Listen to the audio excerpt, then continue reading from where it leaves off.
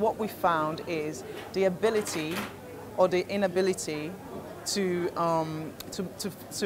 use online tools actually determines the success or failure of your business. So they're directly correlated. So She Means Business is going to help fill that gap to help this woman turn their business ideas into reality. So we believe that when women win, the economy wins. Women are key drivers to the success of the economy. So focusing on female businesses, helping them to help their business grow, I believe will impact Nigeria in a big way. So when we look at women, women give back. Women focus on building the community. So when we help these women to grow, we believe that the economy grows and it impacts the GDP in Nigeria. Women are key to the success of the economy, so it's exciting times.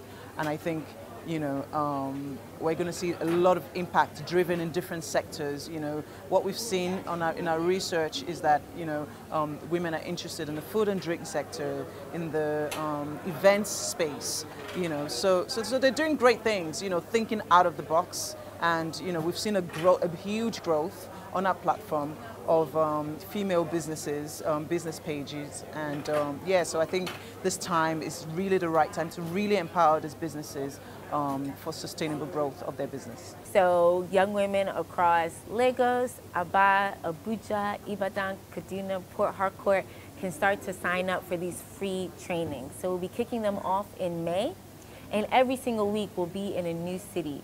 Anyone is able to sign up and join. You don't have to have a business to sign up. So if you just have an idea and you want to use digital to help you grow, you can sign up for this training. And we'll be kicking off right away with our fantastic trainers. We have more than 25 all across the country.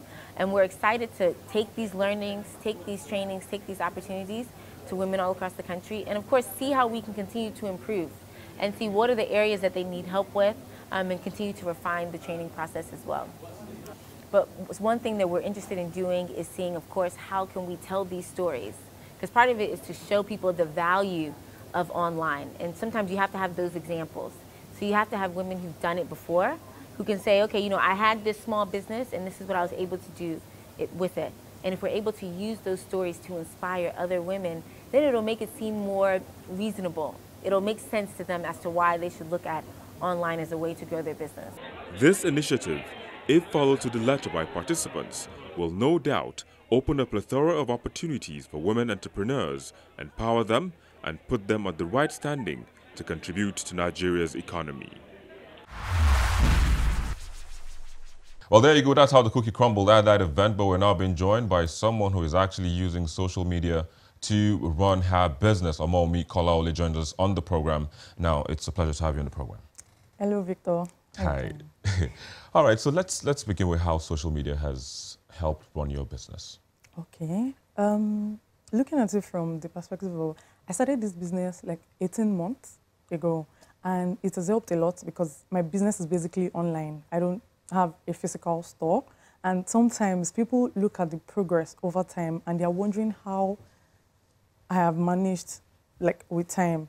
But basically, I think that because of the modern technologies and now everybody literally has a smartphone now. So it's easier for you to, like, instead of having to go through the traditional marketing route, you can just use digital media. It's cheaper, it's easier to reach your audience, and then mostly you don't have to do the, okay, I need a committee to do this and that for me to bring out this banner or these designs. It's on the go. You can, things like hashtag can make your business or whatever your post is go viral in minutes, and before you know it. But you just need to know how to channel these things. So that's the thing. How do you channel these things? Okay, from my understanding, I know that different platforms have different outreach, or there's a way you can reach people or talk to people on different platforms. The way you communicate with people on Twitter, for example, is different from how you talk to people on Facebook, and it's different from how you talk to people on Instagram. So those are the three platforms that I focus on, even though I use WhatsApp, so anyway.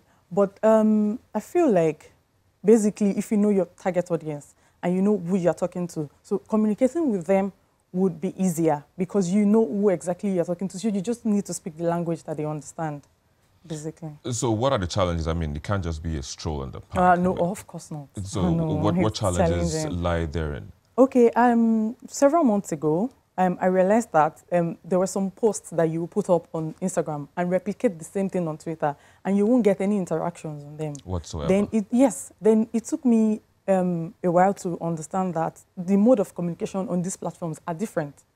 So, for example, on Twitter, people are easy to talk to you, to interact with you, even personal handles, brands, and they're easy to communicate with that particular or interact with a particular post than it is for Instagram.